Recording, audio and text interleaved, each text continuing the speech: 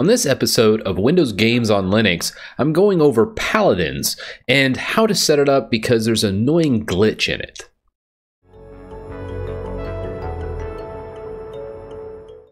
So that glitch I'm talking about, that is actually .NET keeps popping up repeatedly after canceling out. It does eventually launch, but this adds on about a minute worth of lag time when launching the game like this. So it's not an acceptable solution. So in this configuration portion, you'll actually see how to install .NET using something called protontricks. And all protontricks is a wrapper for wine. And I'm probably going to repeat that a couple times because it's really important to know it's not an actual program. It just uses winecfg, and that's how we get .NET installed. And then from then on, you're going to be able to actually play the game by just hitting the play button, and it'll launch after this setup. So a very good setup, and the game plays wonderfully. So I'm going to go ahead and go through the configuration and then cut to some sample gameplay. I do about a 4-minute match, sped up 500% with some background music and just hitting the highlights of the match just so you can see how it performs under stress and actual gameplay. And that's Paladins for you. So let's get into it. Okay, for Paladins, I'm going to use protontricks. Protontricks is just a wrapper for winecfg. In Fallout 4, I showed you how to use winecfg for gaming, so if you want to know how to use winecfg or winecfg directly, refer to that video as I kind of lay that out. But for protontricks, we're just going to install that real fast. And please note, most of the things online, the originator of protontricks was this Sermentio guy, and he is no longer maintaining the package. Matto King picked up the project and has forked it, so this is the actual one, and I'll leave the links in the description down below that you can be able to use it for. However, that's protontricks, just FYI, because there's a lot of misinformation out there about it, and this is what you need. This is basic usage. If you need to know what game you need for app IDs, do -S for search and then the game name. So I could do -S Fallout or -S Paladins for this video and get the actual app ID. So that's a good way to grab the exact app ID you need. And then instead of doing that long path like you would do with winecfg, you can now just do protontricks, the app ID, and then the actions. So very slick. And for today's video, we just need .NET 4.0. So I'm going to go ahead and install protontricks and show that to you. So we'll go ahead and copy this first one, and I'm going to show the installation just so you see. It is a very, very fast installation. Please note you do need the sudo command before the actual command, so make sure you do that. So that's it. It installs, and it will go just as fast for you because it is literally just a very, very small package. So from here, we need to do protontricks, and let's go ahead and search for Paladins just so you can see that.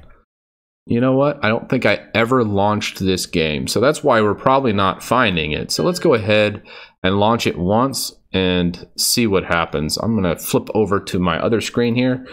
Now, I know a lot of people have said the .NET, you're just going to cancel out, but this is just a pain, and this whole tutorial is about skipping this part of it. So we're going to let this pull up and then just hit cancel, as it will not work. So with that, it should...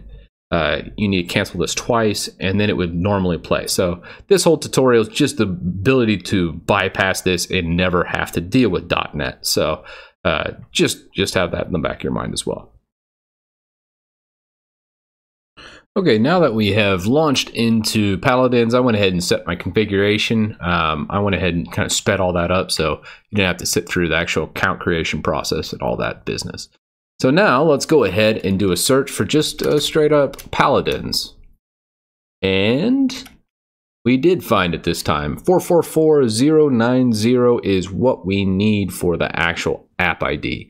So we saw the .NET in the very initial launch phases. We want to get rid of that, and that's why we're using protontricks. So let's go ahead and do that right now.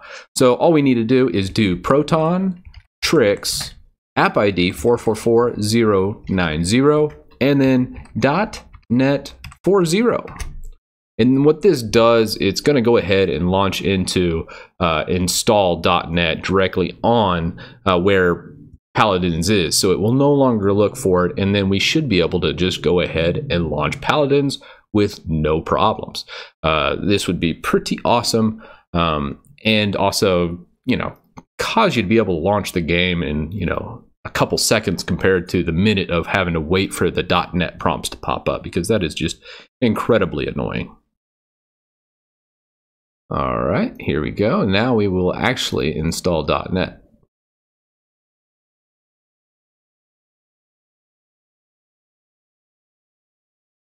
Okay, there we go.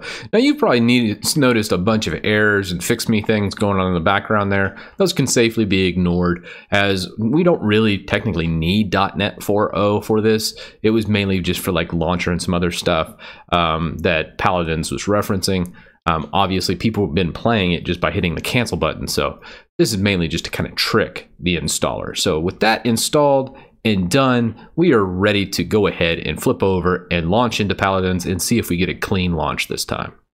Okay, so let's go ahead and launch Paladins. Let's see if we get that .NET problem everyone is complaining about on Linux. We'll hit play. It's going ahead and launch. It says, hey, you must have at least Windows XP Service Pack 3 or later installer. Okay.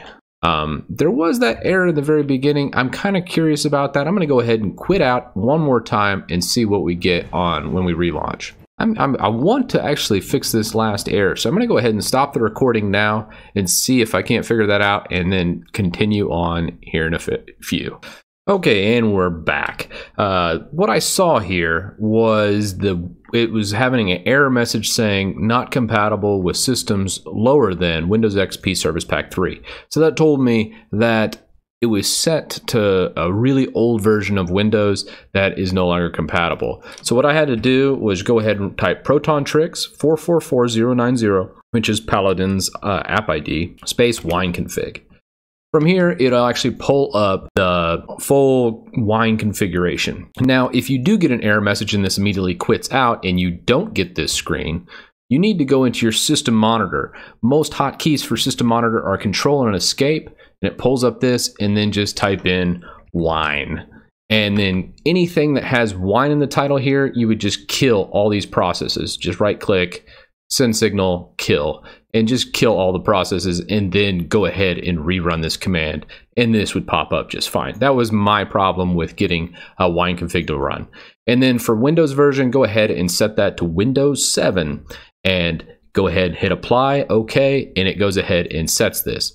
So with that done, we can go ahead and relaunch Paladins, and then we should see a new installer. So let's go ahead and flip down to my main monitor.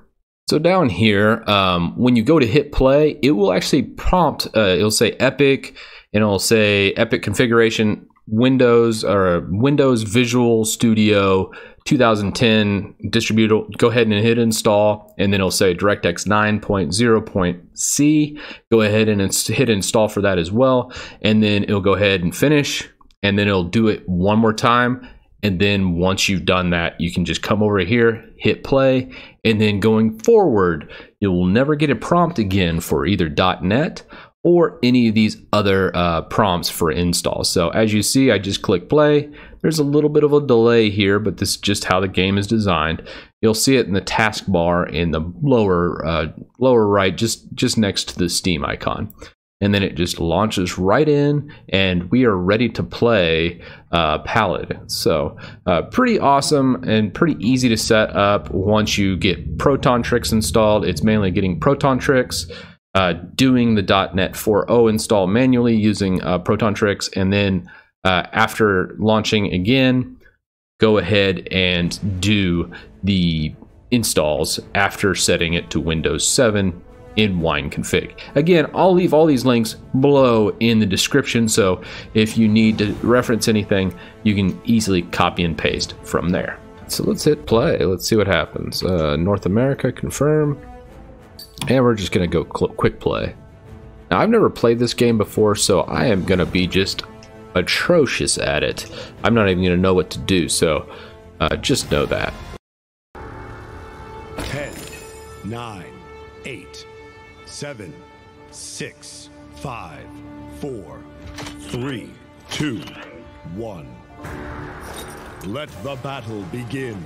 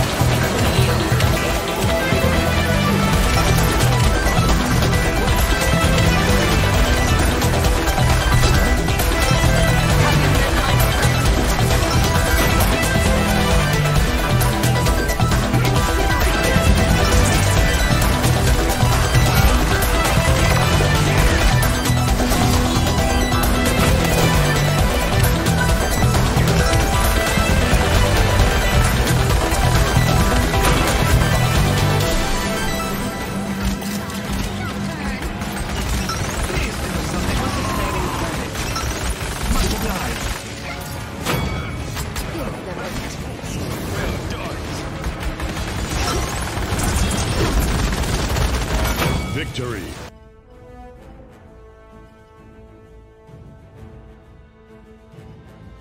Well, pretty cool game, actually. That went extremely well. Scoreboard. Look at that. We got 3 kills, 1 death, 22 assists with a 21 streak. Hey, not bad. I love that. We had an awesome healer, though. So even though it looked like we were just slaying it, it was mainly, I think, probably Lone Raider here that just carried the whole team. So pretty awesome, though. Hey, played really well. No slowdowns. I had a little stutter right at the very beginning, but it all cleared up throughout the whole match. So I hope you enjoyed that gameplay clip and the configuration. Let me know if there's any games that you would like to see me do in the comments below, and I'll do my best to actually show you the step-by-step tutorials in getting them working. Again, refer to protondb.com to see if any of the Steam-based games actually play. Obviously, if it's completely red borked, there's a good chance I won't be able to get it working, but go ahead and leave a comment below nonetheless. And on that note, I will see you in the next video.